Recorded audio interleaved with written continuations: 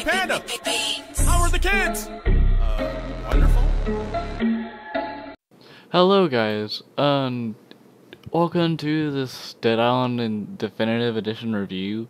It's Dead Island, I guess you could say it's for both, but today I wanted to talk about the pros and cons of this, and not just only that, just talk about what I thought about this game, like my thoughts and feelings. So, let's start off with the things I liked about it. So, pros. The game looks better. Obviously, because that's what a definitive edition should do, right?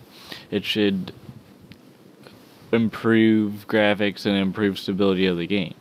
Well, if you guys have been fans of the series or you have played Dead Island before and you didn't know whether you liked it or not because of how choppy it kinda was, well, you're in luck. This game, when it comes to the Definitive Edition, if you own both of these games on PC, I don't know what they do for Xbox and PlayStation, but I think what they do, I think it's just $60 for both, or whatever. I don't remember what they do, but or how much they're gonna make it, but if you already own the original games, you could get Dead Island Definitive for $3 separately, and then you could also get Riptide Definitive Edition for $3 as well.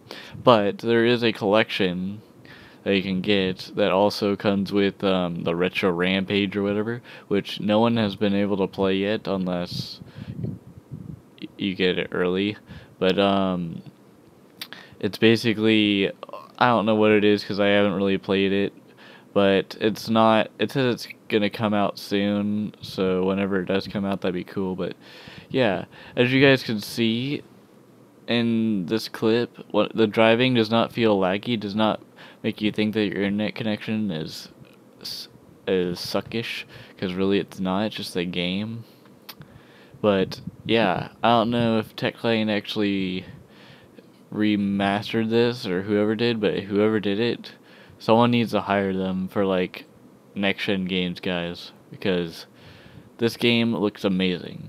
And I looked on discussions, and if you guys were wondering about the fact of can you transfer your characters, well, I have some sad news.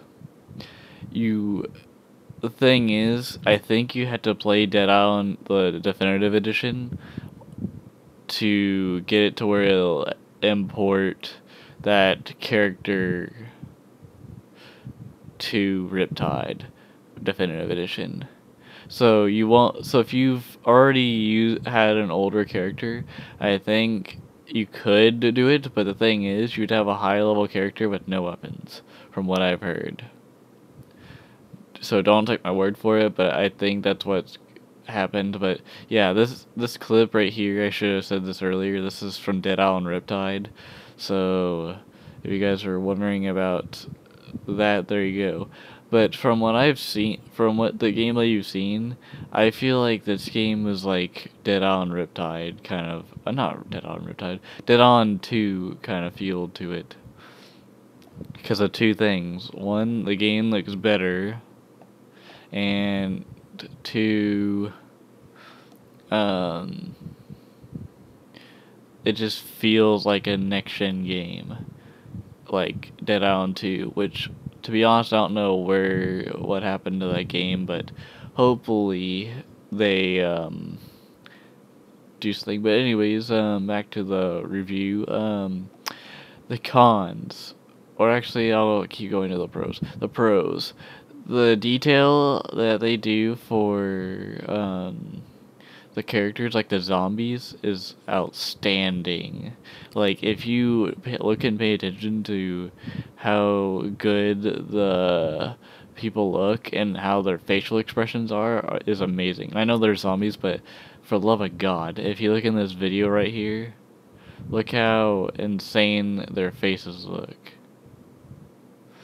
Like, and also the fact that this game is not super choppy. I feel like you guys might as well try and play Dead Island again. I know people will probably be like, "Oh, well, I like my character I had." Well, I don't know what to tell you. If you want to be stubborn, go for it. I don't care. Just do what you want to do. Anyways, I feel like also a good thing about this game is they did a lot of visual things with it. Like, not only did they improve the shaders in this game, they improved the quality of the game, they improved the stability, which I've said many times, but you gotta take my word for it, it's amazing. And this flare gun right here, I never saw how good that looked, and I never saw how good the nail gun looked. Because in the console versions, it looked okay. Like, most of the stuff looked decent. But now, when you look at it now, the graphics are amazing. Compared from 2011 to now. The first Dead Island game came out in 2011, and I think Riptide came out like a couple of years after that. And they both looked pretty decent, but now when you look at the definitive edition, you're probably thinking, holy crap, this game either looks really good, or holy crap, I need to buy it and see how good it looks for myself. Because obviously YouTube is probably not going to make this game look that visually appealing. I feel like once you look at it yourself, you will see how amazing the game really looks compared to what you think it looks like on YouTube. Because obviously the quality I'm showing you guys is probably not what you guys are seeing like it is on when I play it. But yeah, this game is very optimized. Another pro is it literally is just outstanding how it runs. It runs so good that I can literally record this at 60 frames, which is what you guys are seeing at right now. And it looks outstanding and plays outstanding at the same time. That's what I like about games. Is if you have a visual appealing game that runs good, you're gonna get a lot of people that want to play it. Cause of how sorry, I'm tired. To see how good it looks and have it run well. So if you have a hardware that's kind of 3 years old, I think you'd be able to play this. But I would recommend that you would have a GTX card or a NVIDIA or AMD card that has 3 gigabytes of VRAM.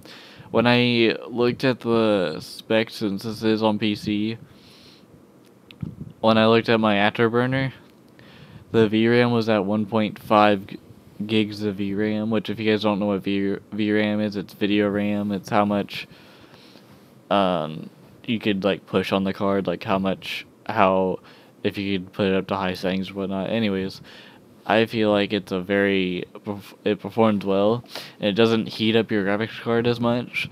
It barely even got to 60 on my card, and I have a GTX 970 G1 gaming card if you guys are wondering. And yeah, it looks amazing. And it runs amazing. My CPU barely got hot at all. 58 degrees, just like my other card. 58 degrees Celsius, which is like probably 100 something degrees in Fahrenheit. I don't know what. But, yeah. This game is very visual appealing. And now to the cons. I know I've been talking a lot about pros, but there's only a few cons I could probably say about this game that makes me think, well, this game is kind of meh for these reasons. Okay, so reason number 1. Sometimes, there could be some sound glitches in the game, which are probably just early bugs for a definitive edition, which is good. Because it's surely better than what they had for the first Dead Island and Riptide. Because if you guys don't remember on PC, the people that stood around for Dead Island, there was a thing where if you took alcohol, if you picked it up, you would have it in your inventory and it would just be sitting there. In this game, not only do you pick it up, it goes into your inventory. It doesn't go into your your weapons wheel, whatever it is. And also, the zombies don't glitch out a lot to the point where the game's like stupidly like well, I wouldn't say unplayable, but it's like stupidly choppy. And the physics system is way better in this game. But yeah, and then another bad thing is probably just that there's some glitches, but other than that, I feel like this game is probably the most polished PC game I had played in 2016. Until I play another one, but I feel like this is the most polished game I've ever played. I've had no issues running this. The only issue I had was save states, but to be honest, who cares? It's fun to play a new Dead Island every once in a while, but good lord, this game runs stupid smooth.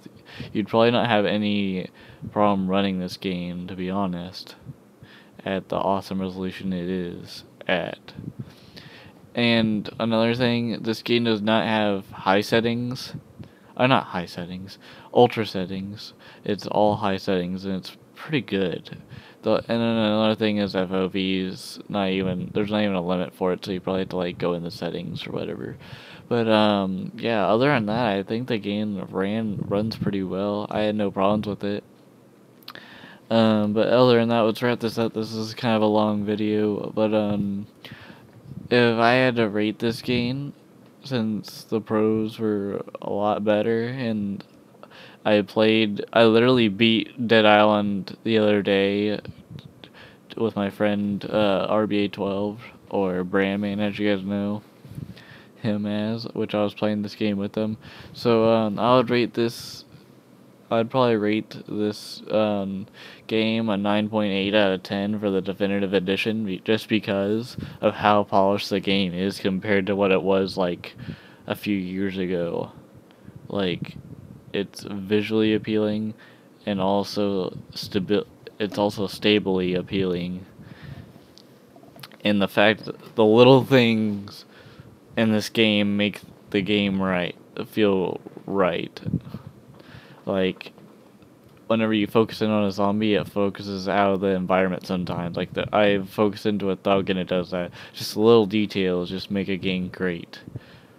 And I know that might make me sound like a frickin' PC nerd, saying, oh no, the graphics are gross. Well, I've played some bad games. So if you want to give me crap in the comments, give me crap in the comments. I don't care. It's what your opinions are.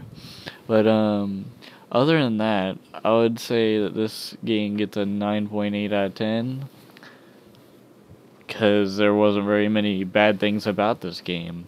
I feel like if you guys are long-term or have been long-term fans of Dead Island, the Dead Island series itself, it's worth it for the 10 extra bucks you spend for the collection bundle on Steam if you already owned it. I mean, I don't know what would happen if you bought the original games and then got the definitive edition, but I feel like it's worth it to get the definitive editions of the game.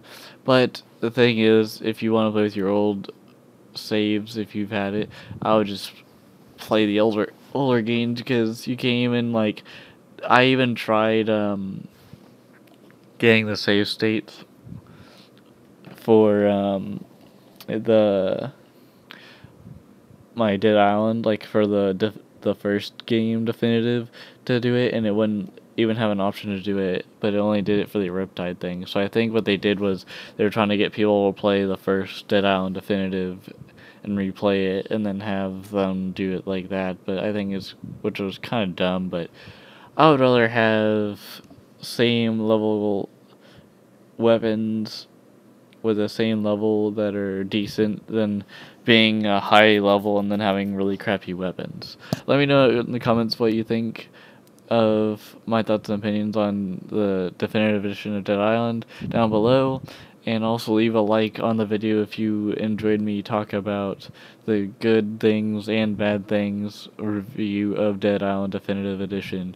I know there's many people out there who've done reviews, but I feel like if you guys were wondering about all the stuff about save states and stuff, well, you're kind of out of luck, but whatever. The beauty of the game and the smoothness of the game pretty much beats the fact that you want a save state.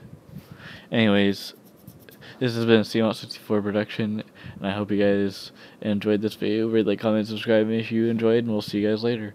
Bye!